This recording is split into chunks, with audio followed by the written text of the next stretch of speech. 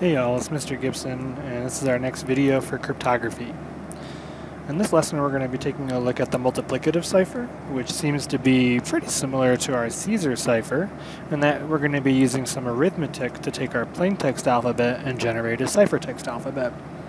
The difference between the multiplicative cipher and the Caesar cipher is that the multiplicative cipher will use multiplication to generate our equivalent values in the ciphertext. And while that sounds like it might just be a real easy swap for addition to multiplication, what we're going to see is that there's a few considerations that we're going to have to take into account when we're multiplying by numbers in a given modulus. Let's take, for example, if we use the value for our key to be 2. As we take each plaintext equivalent value, so A's equivalent value would be 0 and B 1 and so on, we can start generating values pretty quickly for what we want our ciphertext alphabet to be. A becomes 0, which will still be A. B goes to 2, which is equivalent to C. C goes to 4, which is E. D goes to 6, which is G. And so far, so good. No problems. That is up until we get to N. When we double N, 13 times our key value of 2, we get 26. And since 26 is outside of our range of values, 0 to 25, we need to find its equivalent value in a modulus of 26. Thinking back to our last lesson, we can do that a variety of ways, but probably the easiest way to do that is to subtract off 26 to give us an equivalent value of 0, which corresponds to the ciphertext letter of A. And this is a similar problem that we saw when we first looked at general substitution ciphers with the keyword of unicorn. When we had 2 repeated letters in our keyword, we ended up getting 2 different plaintext letters mapping to the same ciphertext letter. And that's what's happening here again. Both the plaintext letter A and N have mapped to the same ciphertext letter of capital A. And you'll see if we keep moving down the line, O would go to 28, which its equivalency or reduction in modulus 26 is 2. That corresponds to a ciphertext letter of C, which we had already mapped from plaintext letter B. And that same pattern is going to continue all along the way.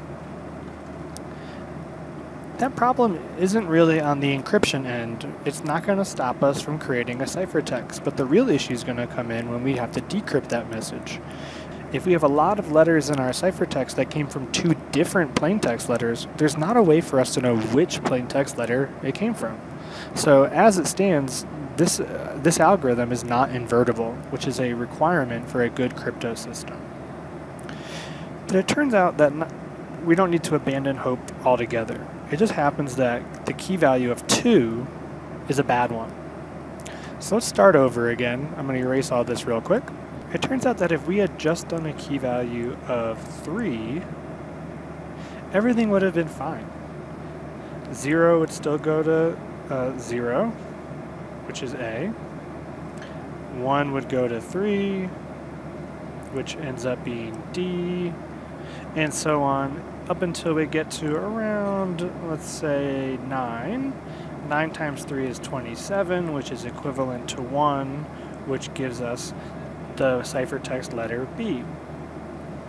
And if we keep continuing this pattern all the way to the end, we're going to see that we never actually end up repeating a ciphertext letter mapped back from a plaintext letter. We're going to get 26 unique letters in the ciphertext alphabet mapped back to the 26 unique letters in the plaintext alphabet. That's perfect, because then that's going to be invertible. So what was it about 2 that was bad and that 3 is good? Well, if you've done the reading, you might already know the answer, but here's the short version of it, is that whatever value we choose for our key needs to be what's called co-prime, or also known as relatively prime, with the modulus that you're working in. What that means is that it can't share any factors. So if you think about 2 and 26, we know that's not going to work, because 2 and 26 have a shared factor of 2. However, 3 and 26, that's going to be fine. 3 and 26 share no factors besides 1, and that means that this system is going to work with that key.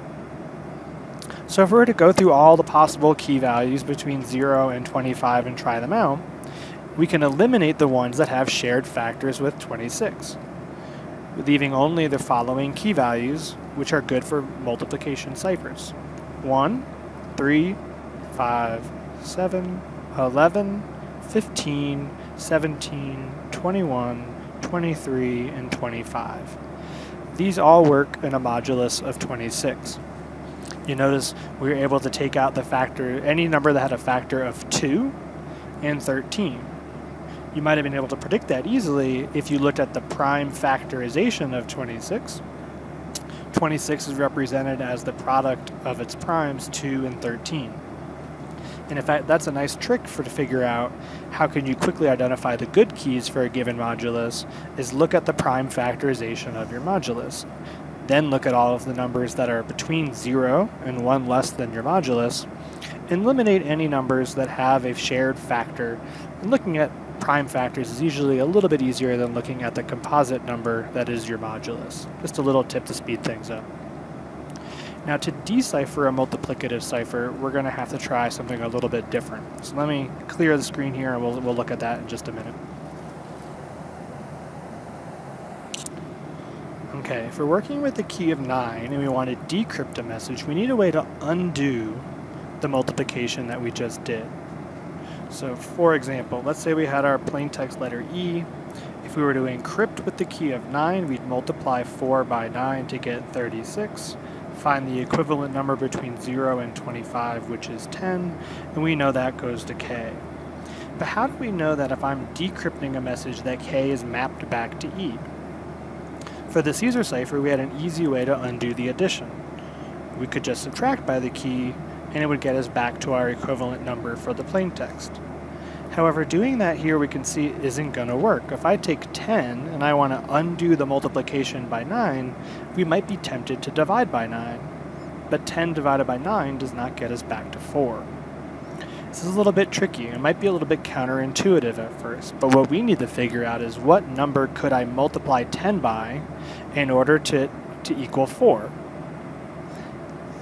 And we want that number to be an integer between 0 and 25. And unless you've worked in modular arithmetic before, multiplying 10 by an integer to make it equal 4 might seem like an impossible task. But what we're really thinking about doing is what could I multiply by 10 to get me to a number that's equivalent to 4 in modulus 26.